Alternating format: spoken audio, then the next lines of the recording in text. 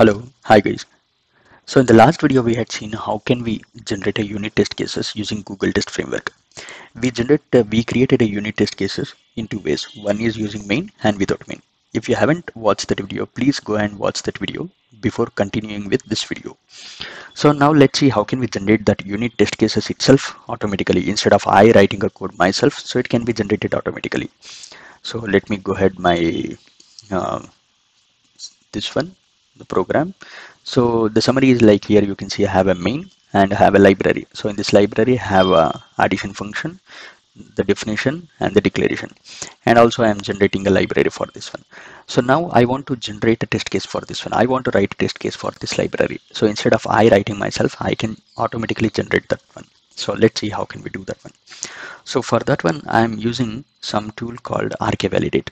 So RKValidate is a tool which is used to generate a unit test cases automatically, and also we can see a code coverage as well. So the number of line it covers and all those things we can see, and also it will support multiple programming languages like C Sharp, Java, C++, and Python, such kind of things. And also it is supporting multiple the multiple IDs as well. Here you can see there are n number of IDs which is being supported from RKValidate. So now in my system, I have installed this RKValidate, and also it gives an intuitive UI, so where you can add your test cases instead of you writing. So let's see how can we do that one. So let me go ahead and before that one, so let's see how can we build our project. So this is our regular way, right? So I use a CMake to build make files. So then I'll use a build. So here you can see main.cpp generated a.out and it generated calc. This is my library. So now instead of doing this one, what we have to do is we have to do something like rktracer space cmake -b build, enter.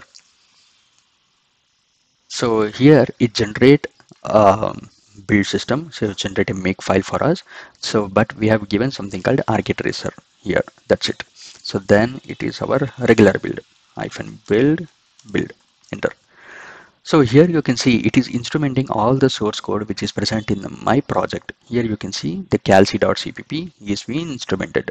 So similarly main.cpp is also instrumented. Let me go into this build directory and let's execute rkunit, enter. So once you enter this one, here you can see a beautiful GUI. So this is where we are going to add our test cases. And also this RKValidate supports multiple test frameworks. So here it is a gtest, and also you can even generate test cases for Unity as well. So as of now, let's go ahead and select gtest. And here you can see this is my project directory, and this is my main.cpp, and int main is there. So but my interest is my calc.cpp. Let's go here and have a function. This is a calc add. So let me click on this one. So simply as soon as you click here, so automatically the test case 1 is added. So let me go ahead and say 10 and 20. So this is my input, and my expectation is, let's say 30 is my expectation.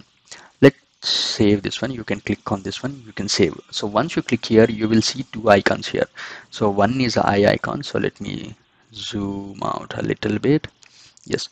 So here you can see, so this is eye icon and the pen icon is there. So if you click on this one, you can see the complete source code which automatically written from RKValidate software, and there is a pen icon. Once you click this one, even you can go ahead and edit this test cases as well. So let me click on this one and let's come back. So let me go and create one more test case. There are two ways you can create. So one thing is just you can click here, go ahead and let's say 100 and 200. So the result is 300. This is one way to add one more test case. So let me save this one. And also there is another way. Just you click on this one again.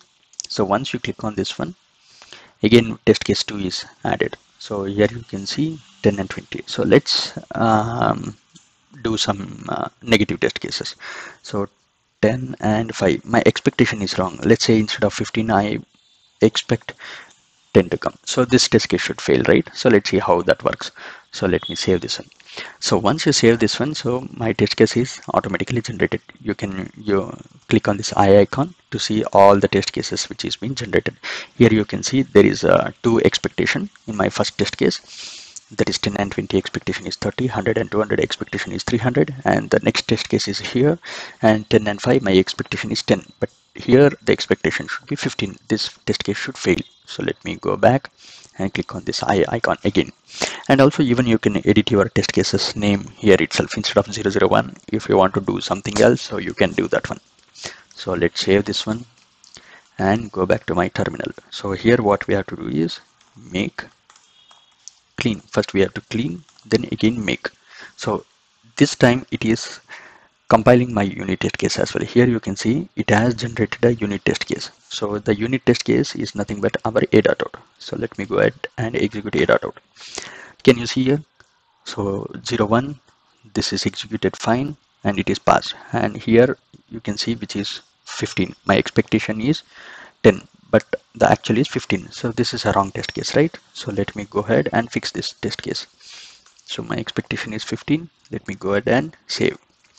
Then again make. So once you do this make, so it is automatically compiling it again. Let's execute a.out. Can you see here the a.out is completely executed fine. And also at last here you can see my main itself is executed. So before my main execution, all the test cases are being executed. So let's go and see the report. To see the report, what you have to do is RK unit results, enter. So once you see that one, once you enter this one, here you can see all this entire code coverage as well. So here you can see I have created two expectations here. Both are success. Expected is 30 and actually is 30. So similarly 300 and 300. And my test case 2 is this one. And if you click on this blue thing, here you can see the entire source code as well.